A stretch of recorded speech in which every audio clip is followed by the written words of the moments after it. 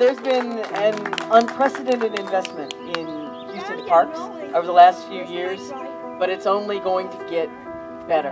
And one of the most exciting new advances in what we're doing in terms of parks in Houston is our Bayou Greenways 2020. It is an opportunity to take something that is a defining feature of Houston and turn it back into an asset. Not something that we forget about, but something that we celebrate. We have an opportunity to create more and more green space, but also to reconnect Houstonians to the out of doors.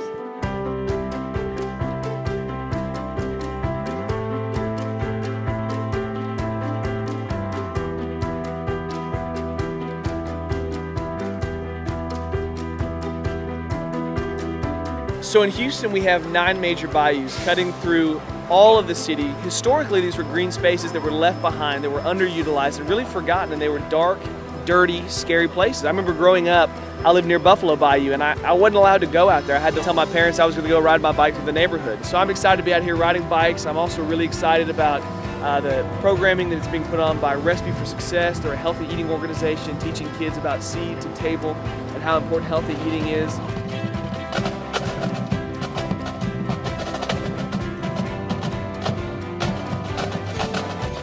So thank you guys all for being here. We're about to kick off our Pinnacle Mass bike ride, and I want you guys to all go explore the different parks.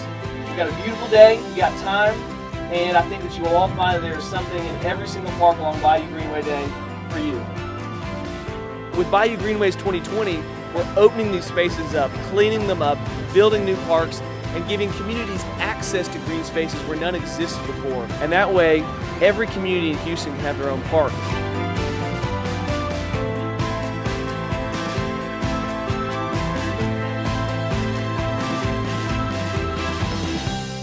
These trails are today places where you can ride your bicycles, roller skate, skateboard, or just walk and enjoy a beautiful spring day in Houston. Thanks for being out here and being a part of this.